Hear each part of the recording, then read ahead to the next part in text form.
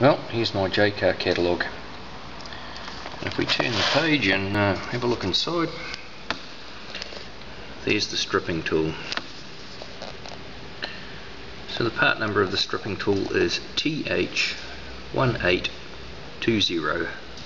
But the purpose of this video is to go through the process of setting this tool up. There's a number of settings that have to be made. The first setting is right here. We've got a plastic block that slides in here, and you have to relocate that block to suit the type of coax cable that you're attempting to strip. Now in my case I'm stripping RG58, so I'm using this curve here, which is between 8 and 9. You get the block out of here just simply by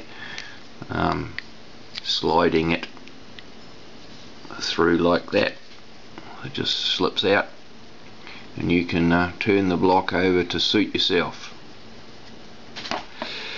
Okay, the other setting that needs to be made here is the depth of the two blades. Now if you look down into the jaws of this thing, you'll see there's a blade there and there's a blade on this side here. This blade here has got a little notch in it. Now the depth of those two blades is set with these two Allen headed screws here, and the tool actually comes complete with an Allen tool to undertake that adjustment with. Now before we actually get to setting depths, the other thing we need to do is actually set the separation of the jaws down in here. Set the separation between these two. Now the separation that we require is the length here between the end of the connector and this shoulder, because what we're attempting to do is we're attempting with this stripper to strip the outer portion of the coax cable. So we need to know roughly what that dimension is between there and there before we start that setup process. Now the trick with these tools, because they're quite difficult to adjust because, well, everything's spring loaded, the trick with these tools is to first of all push this pin out of here, and I'm just applying a bit of pressure, and pull it out, lay that on the table somewhere, and let this particular top jaw go, and you'll notice there's a spring in there, so just set that to one side. Okay, now we have, if you look closely in the inside of your tool when you get it, there's in the plastic there's markings A, B, C, D and E. Now I've currently got my blades for this tool. The blade with the little notch in it, that one there, is currently in position A, and the other cutter blade, this one here, is currently in position D. Now to move these blades, you can actually lift them up and out like that, but if you need to shift them from there to there, for instance, you'll need to create a little bit of gap for yourself by simply pushing that pin out. So you can push that pin away, as you can just see there in the video, and then you can relocate that blade from there and into that slot there. Or if it's the other side you need to move, I'll just turn this around. You can push this pin through that way and then shift the blade wherever you want at this end into the appropriate slots. I found it quite useful to use a pair of tweezers to lift this blade out and relocate it. But once you've actually got the blade in the right place, push the pin back in until it lines up.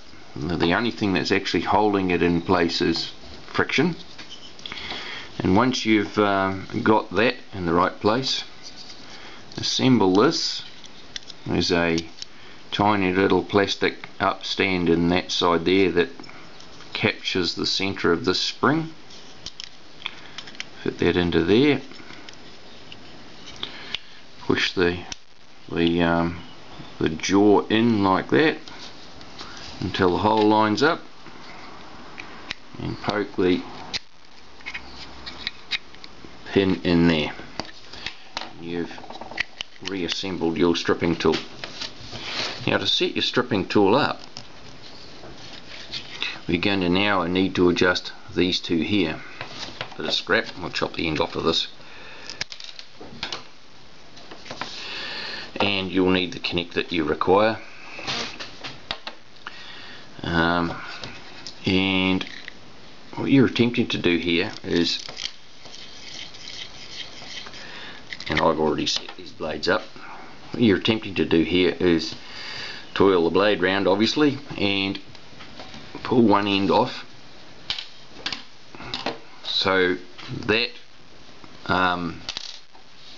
this cut here has cut through the black outer jacket as well as the braid or screen, and it's left the center conductor intact. And back here we've got another, and I'll just bend it like that and perhaps we can see it. We've got another cut here which is done with the other blade, and it is just going through the black outer. So if we peel this blade here off, we'll peel this jacket off,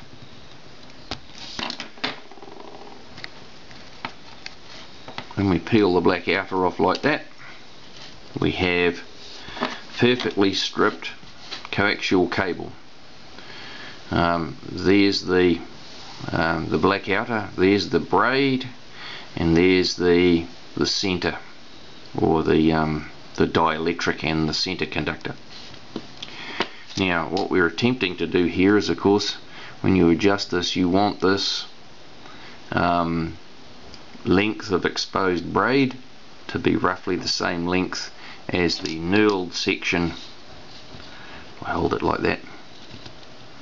Is the knurled section on this connector. So this length here needs to be the same as that length there.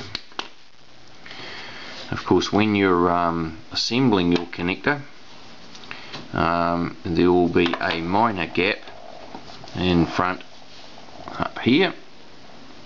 So there will be a tiny little gap, depending on the makeup of your connector. There will be a tiny little gap in front of the braid where you'll be stripping the dielectric away to expose the center conductor. Just trim that off there.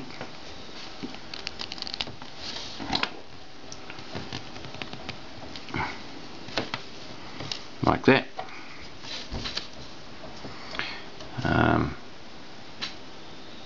Yeah, so the separation between your blades in this tool largely determine the gap between there and there, and the depth setting, which is done with the two screws in the bottom, you adjust them until such time as this one just cuts through the black outer and the other blade cuts through the black outer plus the braid.